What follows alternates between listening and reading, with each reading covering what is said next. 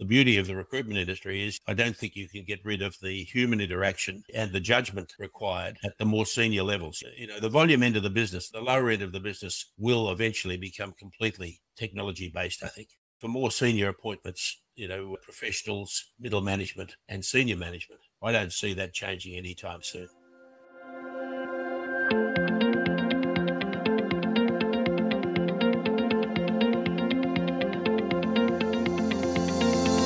Hi, I'm Renata Bernardi, and this is the Job Hunting Podcast, where I interview experts and professionals and discuss issues that are important for job hunters and those who are working to advance their careers. So make sure that you subscribe and follow, and let's dive right in. Hello, everybody. Today I have an amazing guest once again. This one is quite special. Geoff Slade, one of the most prominent, high-profile experts in recruitment here in Australia. If you're watching from overseas, stick around because Geoff has a very international career. You will soon find out more about him. For those that have just found this recording or this live streaming, my name is Renata Bernardi. I'm a career coach. I'm specialized in job hunting, and I host the Job Hunting Podcast. So you can follow this on LinkedIn. You can follow this live stream also on Facebook or YouTube, wherever you feel more comfortable participating, asking questions and commenting.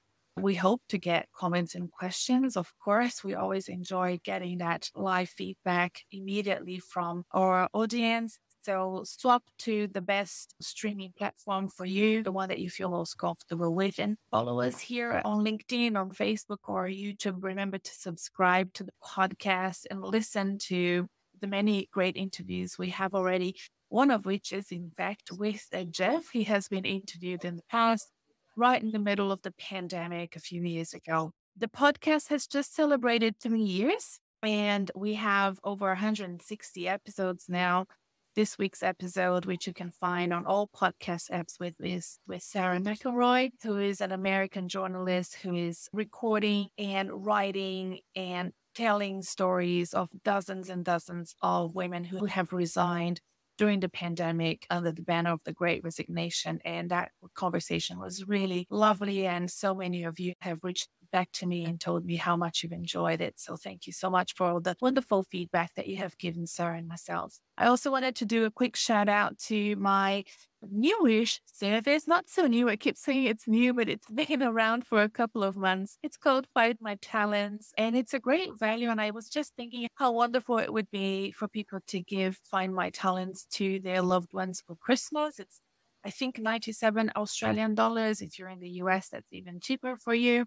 And it's a wonderful report that people get once they fill out a quick survey.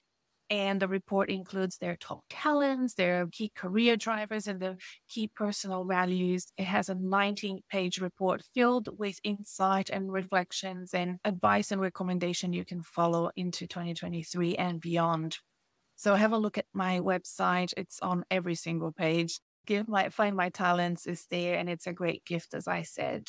Now, what we're here to talk about today, Geoff and I, is what's happening in the world of recruitment in 2022 and most importantly next year. And Geoff Slade has worked at the forefront of recruitment for over 50 years. He's the chairman of Slade Group and Transearch International here in Australia. He's also the chairman of Yellow Folder Research, Skillstream Australia. He's involved in several professional associations and is also an executive director.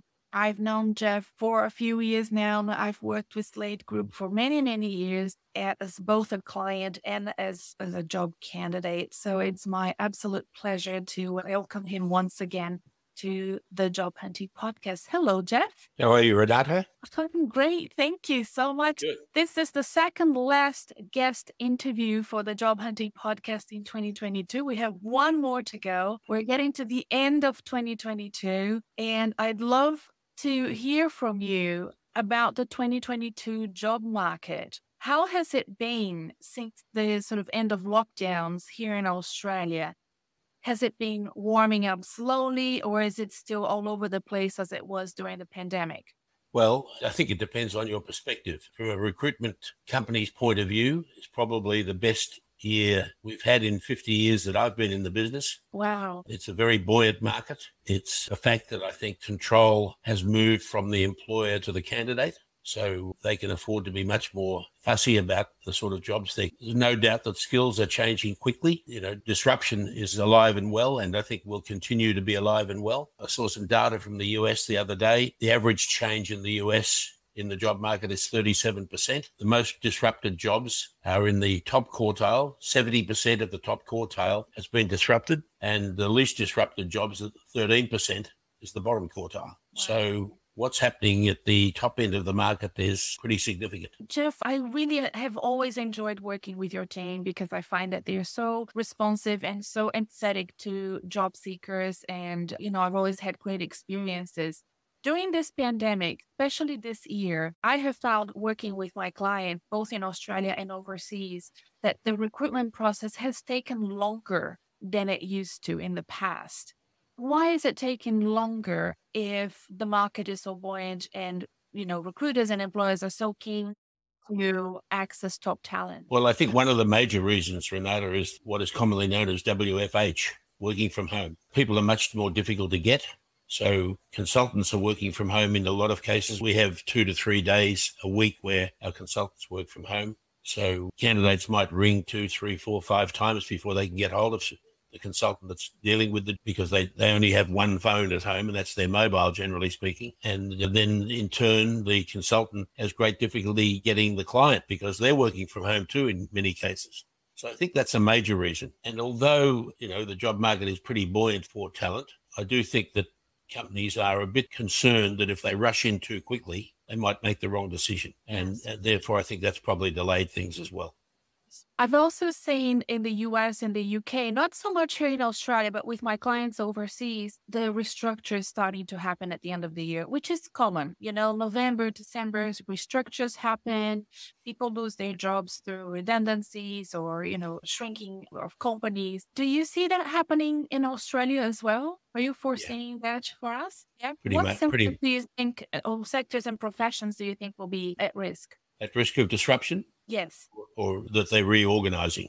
That they are reorganizing. Yeah, I think most companies are looking hard at how they're structured and having to make the moves that they think are appropriate. And now's a good time to do that because, the day-to-day pace of business slows down a little bit, and they've got a little more time in order to consider those sorts of things. Yes, no, I haven't received many requests yet from Australia, but overseas, yes, UK and the US. And companies in health, pharmaceuticals, technology, startups so far have been the ones that I have seen. Education's another one. Oh, okay. Good point. We've been significantly impacted in this country in education, as you would know, when people were forced to go back to their countries of origin during the pandemic. A lot of them haven't come back, so it's forcing restructuring on many organisations. And there are, 39 universities in Australia alone, let alone, secondary education. Yes. So there's a lot of restructuring going on there as well. But the industries you mentioned are certainly right up there. Yeah. Geoff, if somebody is being made redundant at the end of 2022, what would you recommend that person do? Do you think there's any value in looking for work right now at the beginning of December, or should they wait until next year? Well, normally I'd say no. I don't think it is worthwhile because, over many years, Australian industry tended to close down pretty much between mid-December and mid-January. I've noticed a real trend that has ceased to exist. So, these days, most companies only slow right down between Christmas and New Year. And indeed, it may be a better time to be applying for jobs because not everyone will be. So, you may be able to take advantage of the fact, if you're a job seeker, that, there aren't as many competitors out there in the market looking for work. And there aren't anyway. I mean, as I said before, the supply and demand factor is a big one. And the demand is now exceeding supply quite significantly. So I certainly wouldn't be holding off if I was you. I always tell my clients it really has to do with their energy levels as well. If they feel like they're still grieving and they haven't gotten over whatever happened to them at the previous job, just wait, because that Oh, level of energy is not the right one to approach a new employer. But if you feel pumped, then just use that as a momentum and keep on going. Because at the beginning of this year in January, I remember clients having deadlines to apply for roles on, let's say, the 6th of January. I remember clearly it was the 6th of January because it was my birthday on the 5th. And I was helping a client, apply for that job. And I had another one with a deadline on the 11th of Jan. So, yes, I think that right now, if you have the energy, keep on going. But if you don't, take a break. exactly. I'd agree with that because you actually have, as you know, you have to sell yourself in the job hunting process, whether it's to someone like me or one of my team or another recruiter, or whether it's to the client directly. It's a sales job. You have to sell yourself and bring your best you to the interview. And if you're not feeling well, or you're feeling dispirited or tired, then you're better off waiting. Yeah. And Geoff, compared to last year, just to give me an idea, do you feel your team is just as busy as they were last year? Because I remember the end of last year was quite busy compared to pre-pandemic. I don't want to compare to 2020 because that was an odd year. Do you think that that's the case as well this year, that they're busy and have clients still looking for candidates now? One of the big issues we've got, Renata, is in fact burnout of our own people. Oh, yes. Okay. We are very busy. In fact, we've just had a record month, both in our executive search business and in the rest of the business. Best November ever that I can recall. And people are tired. Yes. We're having a Christmas party this Saturday, and we've got 77 people coming down to the farm to celebrate. And, Lovely. they need to celebrate and they need to have a rest at some point. Oh, yeah. No, it's going to be a beautiful party, I'm sure.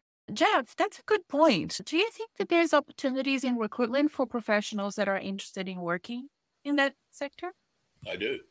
Yeah. But what does it take to be a good recruiter, Geoff, if somebody wants to do a career change? Well, I think it depends on how the company you join is structured. Most companies in our industry in Australia require people to have what we call 360-degree skills. They've not only got to be able to sell what we have to offer to a prospective client, but they also have to deliver. Now, we've taken that away somewhat by structuring our business to have our senior people do most of the selling. Mm-hmm. And so then we've been able to afford to bring in people who are really good at delivery. And there's not very many people who are good at both. The number of HR people I hear say, I wouldn't mind getting into recruitment, but I can't sell, or I don't want to sell. Yeah. And really, that surprises me because the perception of selling has changed enormously over the last 20 or 30 years. If you're a consultative salesperson, it's really about building relationships. And I know lots of HR people who would be good at building relationships, but they don't have the confidence because in their mind they're selling. Yes. If they just relaxed and people get to know them, I think to be a good consultant, you have to be interested in more than just making a sale too. You have to actually get to know your client, get to know what makes them tick, yes, build on the relationship so that when they do have a need, you're front of mind because they know you and they trust you. And it's all about building trust.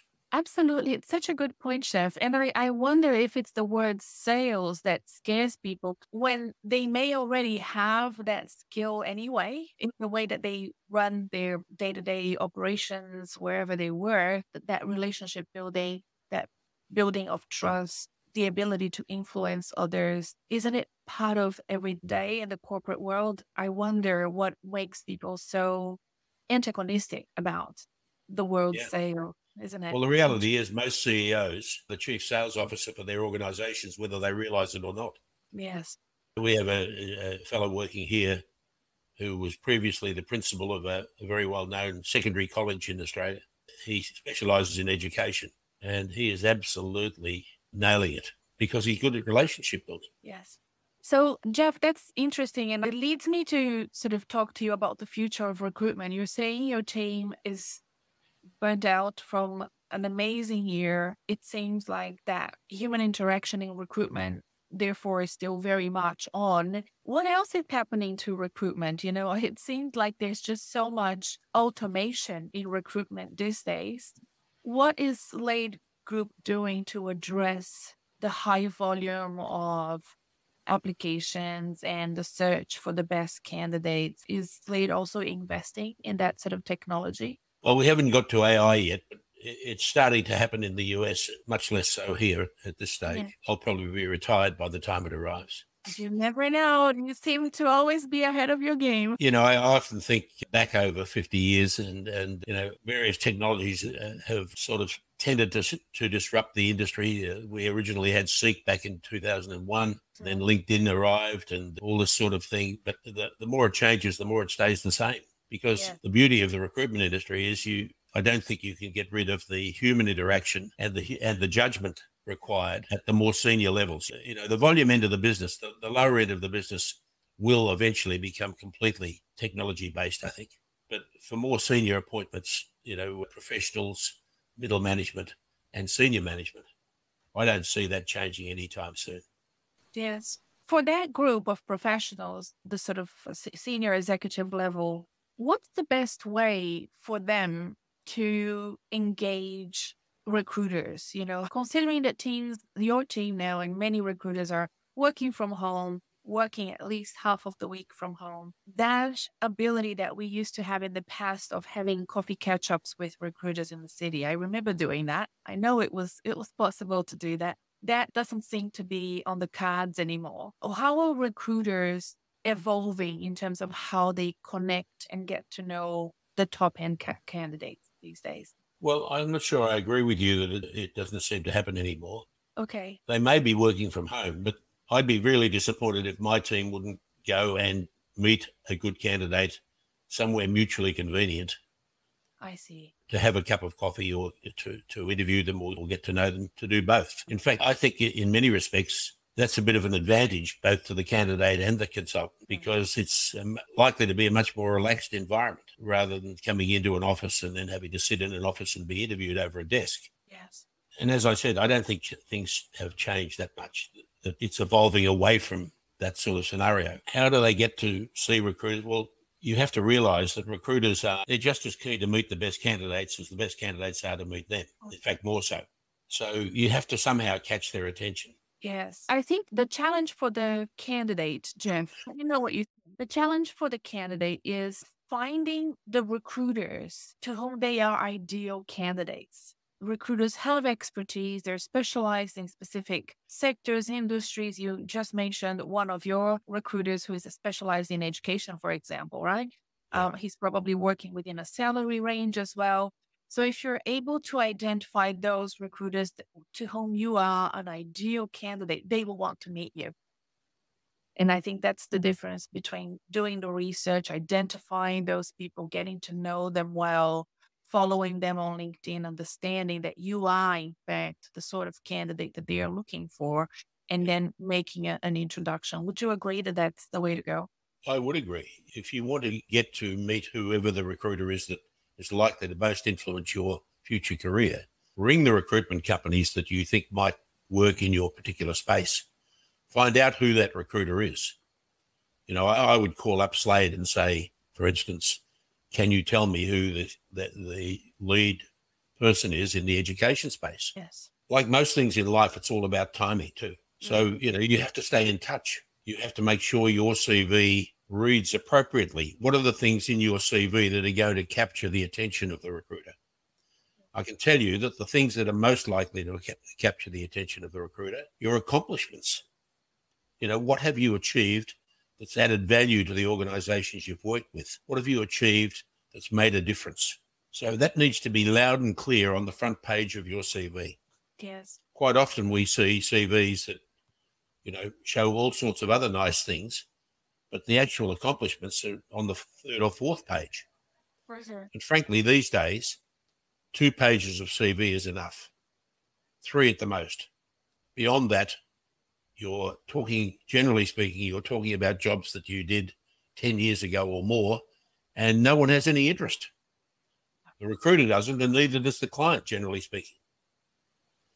So focus on what's relevant, what you can bring to the table, what's going to attract the recruiter's attention, what's going to attract his or her client's attention. That makes the sell job between recruiter and the client much easier. Yes. Geoff, what is your take on cover letters? More and more, I'm noticing that they are not a requirement for online applications, especially those that are done via LinkedIn or even seek.com here in Australia. Do recruiters still like to read them? I wouldn't apply to a job without putting a cover letter on it. Me too. I just love cover letters.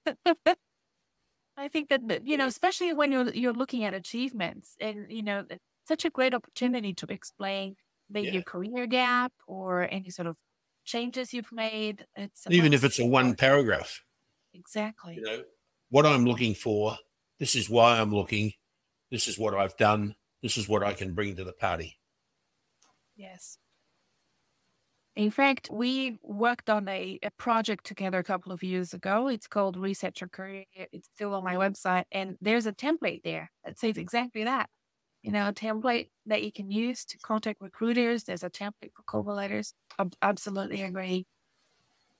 When you think of 2023, Geoff, what are you expecting to see for your team and the way that you operate with clients and candidates? Do you think it's going to be a repeat of 2022 in terms of the busyness and how buoyant the market will be? Or are you thinking maybe a recession and the inflation might put a stop to that growth? Well, I can't speak for the US or the UK or Europe or even Asia. I mean, I do keep an eye on these things, obviously, but I don't think the Australian market's going to go into recession.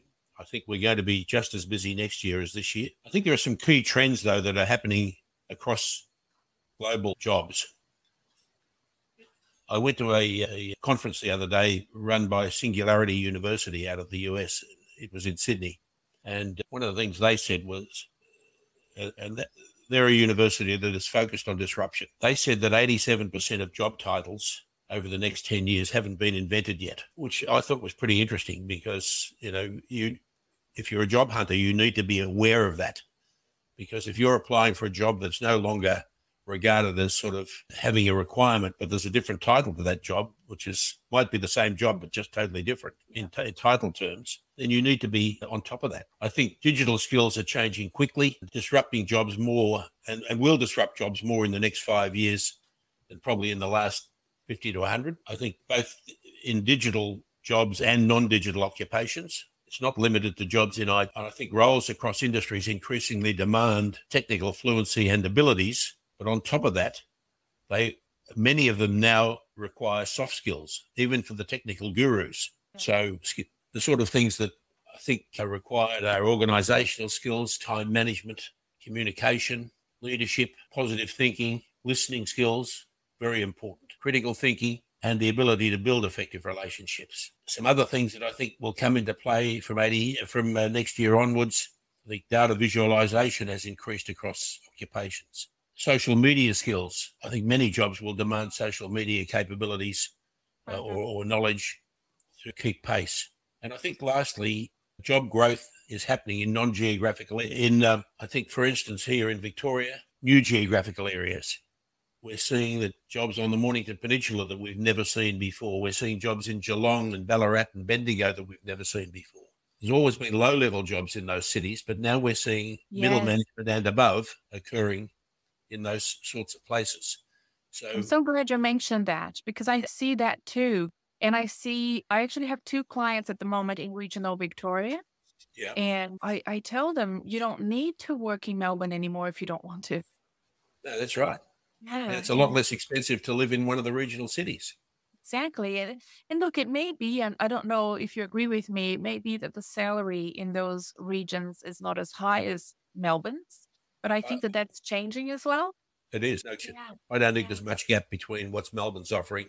There's a gap between Sydney and Melbourne. It's more expensive. You get better salaries in Sydney, but it's a lot more expensive to live there. I have a son who lives there. Yes. And he's in the tech space, but he tells me that all the time. I don't think there's much difference between Melbourne and its regional cities when you analyse it. The sort of in-demand skills, Renata, are brand management, becoming increasingly important, web analytics and e-commerce and mobile development. They're probably the top 4 skills that are, and people, I think we've paid lip service to the fact that we being the general population, it has been told for years that they have to have lifelong training.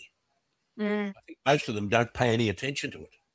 Yes, true. And the next few years will force them to do that, because the jobs they've traditionally applied for won't be there.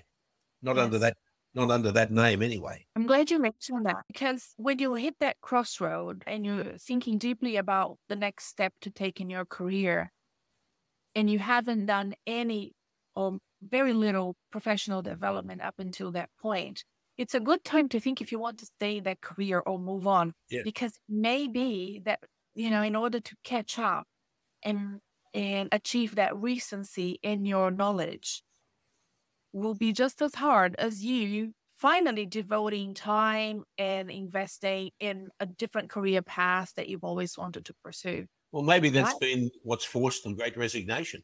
Who knows? Sure. A lot of people have resigned their jobs saying, I want to do something different.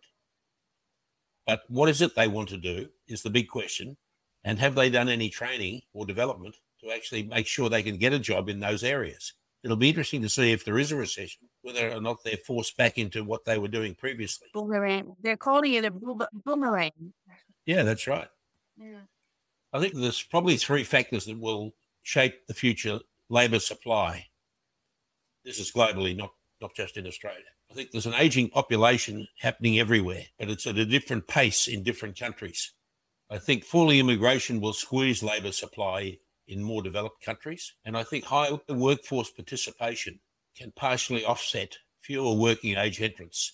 I think the governments are starting to wake up to the fact that there's a lot of people now retired at 55 or 60 who still have another 20 or 30 years of value in the workforce if they can get a job.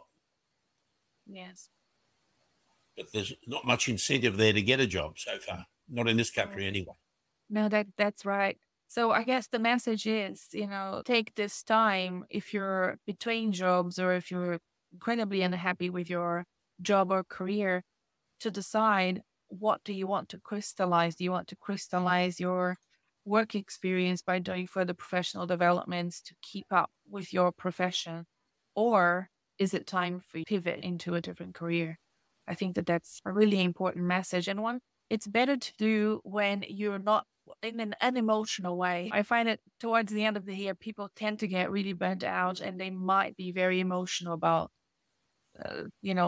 they need their career decisions at this time of the year. Usually, if I have consultations with people at this time of the year, I'm usually calming them down and asking them to wait before making a very drastic change, resigning from work or something like that, which people, not only redundancies that tend to happen at the end of the year, people tend to switch off and resign at this time as well. So it's a really interesting time. Geoff, when I think of the next 5 years, I don't know if it was doing our group coaching session, because you and I had a Q&A session inside my group coaching program last week.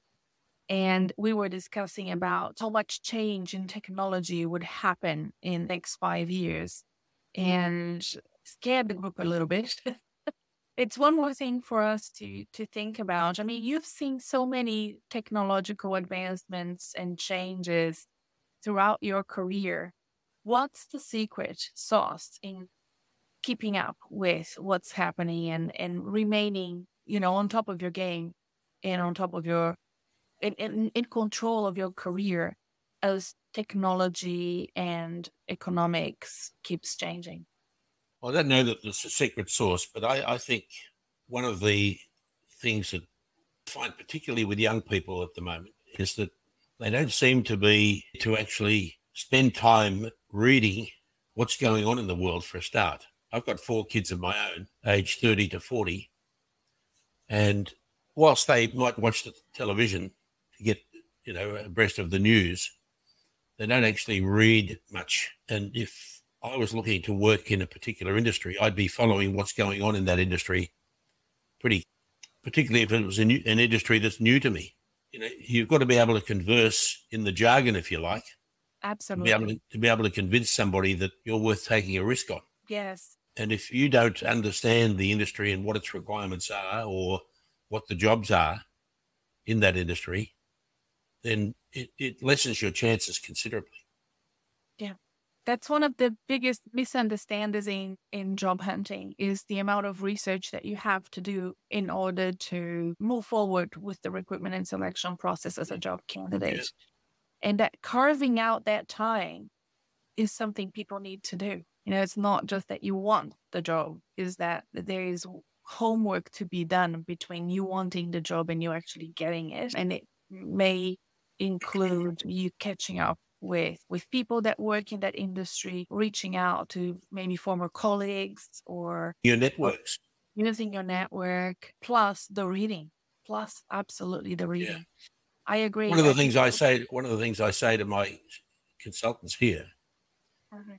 is when they say, "Oh, there's nothing happening much in my industry," that fortunately that's not happening at the moment, but we have had times when that's been the case. I say, pick up the Financial Review, pick up the Age business pages, and look at what's happening. Wherever there is change, there's opportunity. A company might be buying a new computer system. It might have sacked its advertising agency. It might have acquired another company. It might be putting people off. Wherever change takes place, there's opportunities. And, regrettably, not everybody takes a lot of notice of that. But I've always worked on it over the time I've been in the industry and said, well, for instance, yesterday, I heard on the radio when I was driving in that a woman had been appointed as the CEO of one of the AFL football clubs. They mentioned where she was currently working and that she was moving into this job. And I rang, we've done some work with that company that she's working for now. And I rang my CEO of TransSearch and I said, you're probably not aware of this because it's just been announced. Can you get on to our contact at that company and see if you can pick up that assignment? Absolutely. Yeah.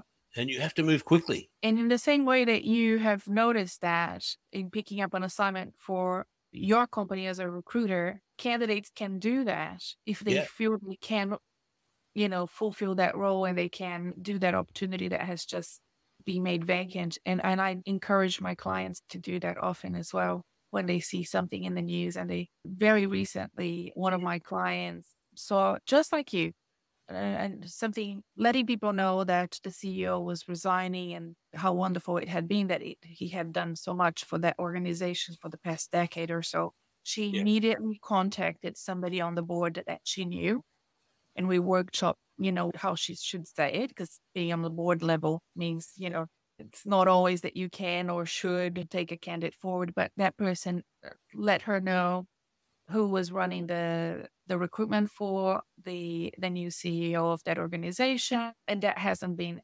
advertised yet. And she's already in discussions with the recruitment company, already has the position description and knows when the deadline is. And there are some things in the position description that some selection criteria that she doesn't have, but she has already discussed that with the recruiter, and the recruiter said, that's fine. So, and that has all happened before the position is advertised. So that's a great story, I think, to inspire people to feel like they not only should reach out, they have to reach out to show that they have the advocacy for their careers and they're willing to put their hands up. I think, Renata, one of the things people need to think about when they're looking for jobs, they've got to be a bit entrepreneurial. The same way I have to be entrepreneurial. I recall many years ago now, but a young fellow wrote to me and said that he was working in the superannuation space and he had a degree and he felt he wasn't being appreciated. And lots of people have this. They underestimate what it is they have to offer in the way of either qualifications or experience or both. So I looked at this young fellow was only 23, and I looked at his CV and I rang him up immediately and I said, I'd like you to come in and see me tomorrow morning. So when he came in, I said to him, I think you're very placeable and these are the reasons why. And these are the companies I'm thinking of where I might be able to place you. But I want you to agree with me that you won't apply to anybody else whilst I explore these 5 options that I have for you. And I'll undertake to do that in the next 48 hours. So don't go and be interviewed by anybody else, either directly or through a recruiter. Leave it with me and let's see if I can't find you something. Yes. I had 3 interviews lined up for him within 48 hours. and I had him placed within 48 hours because he took the first job that was offered to him. It's amazing. Now, as far as I was concerned, as a recruiter, interested in making a dollar, that was money for Jan. Yes. But he hadn't recognised what he brought to the table. So you need to understand what it is, again, the supply and demand equation. Are my skills in short supply? That way you can actually negotiate a much better opportunity than you might normally be able to do. Yes. It's incredible, isn't it? I think people get caught up in the internal politics of their workplace and what's happening internally, and they forget to do that benchmarking exercise and understand what is it that they add to the market and position themselves, makers like yourself or other employers. And they don't have even the narrative to explain what they do. Comes from being great at what you do and doing it so naturally day in, day out that you forget that that's a strength. Yeah, that's right. Interestingly, let me take you back to your question about, are there opportunities in the recruitment industry for people at this time? Uh-huh. I would say that anybody joining the recruitment industry at this time will never find a better case for doing it. We had two people join us last year, 2 years ago. They had been in the industry with somebody else. They were being very well paid in terms of a base salary. I offered them an opportunity to take a much lesser base salary, but a much better incentive scheme. One of them last year earned over $400,000 for himself. The other one earned over $600,000 for herself. Now, how many industries do you know where that can happen? Not many. Not many. And if you're good at it and you're dedicated to it and you're prepared to be really focused and understand your clients and build relationships, and what I love most about this industry, I fell into it from the other side of HR in a big corporate 50 odd years ago, as you know. And what I love about it is you can control how well or how badly you do. But I think it applies to other industries as well. No, it does. But, if anyone came to me and said, I really want to work in this industry, and they could get me to understand why they would really want to work in the industry and what they bring in the way of added value, I would talk to them tomorrow. And so would every other recruiter in town, because everybody's looking for people. Yes. And Geoff, that leads me to one of the biggest challenges that I have with my clients and professionals in general, even when they don't work with me, they tell me all the time, is LinkedIn. That they observe and they can kind of see from a distance the power that it can have in their careers, but they're reluctant to take it up. Why? I don't know, that people are usually afraid of not having control over the LinkedIn and how it's going to be portrayed, or that they may say something in a comment or post something that may not be well received. They find it really hard to develop an ongoing presence on LinkedIn, which I believe now is crucial for employment opportunities. I have seen, I have a service called LinkedIn Audit. I know Anita, your wife, is a big fan of the LinkedIn Audit. She keeps referring it to other people. But once the LinkedIn profile, and if we can go a step further, the activity are set, well designed for and aligned to that person's profession, it just generates so much interest. You can see people getting more views. I can see them getting more messages from recruiters or talent acquisition managers saying, we have identified you for, a role that we're advertising. Are you willing to have a conversation, or here's the link to apply? So we tweak and tweak until we reach that perfect alignment. Sometimes I have to admit, sometimes you do a LinkedIn audit and the roles are just a level below. There's a little bit of tweaking that we need to do then with the wording on the about section or in the experience or the way that you present in the activity, aligned to make sure that it is correct, that it finally aligned. But it can be done. And it's such an easy way, in my view, of making something automated. So you basically, if LinkedIn is working for you in your sleep, you don't even need to be there, and it's working for you. But there is a great reluctance. So I know that there will be people listening now or later who this may help. I would love to hear your views about it. How does your team use LinkedIn? And is it as important to them as it is to, I know that in the US, for example, you can't be in the corporate sector without a LinkedIn profile. You have to use everything at your disposal. LinkedIn is just one of those things, but I certainly wouldn't ignore it. It is a very powerful opportunity creator for you. The one thing I would say, however, is, well, two things I'd say. One is, it doesn't matter what it is you do in life, you rarely get a reward unless you take a risk. That's my experience. Secondly, if you do get an opportunity, whether it be through LinkedIn or a recruiter or directly, you should do due diligence, because your career is very important to you. It's like buying a house. In fact, you might not have the house if you make the wrong career choice. That's the reality. If you make the right career choice, you might have two houses. Who knows? But you must do due diligence on the company that you're thinking of joining. What sort of organization are they? What are they like in terms of promotion and rotations? Do you get opportunities to be developed further? One of the things I took on board many years ago here was, if I couldn't afford to pay absolute top dollar to attract the best people I could into the business, it occurred to me that companies like the Big Four, chartered firms, some of the investment banks, etc., if they couldn't compete on dollars, they competed very much on personal and professional development. Yes. And we adopted that here. So we do a lot of development of our staff, more than they probably want. Well, I'm always too busy. They come up with all sorts of excuses, but, I'm too busy to be able to attend that training program. Well, I'm sorry, you have to attend that training program.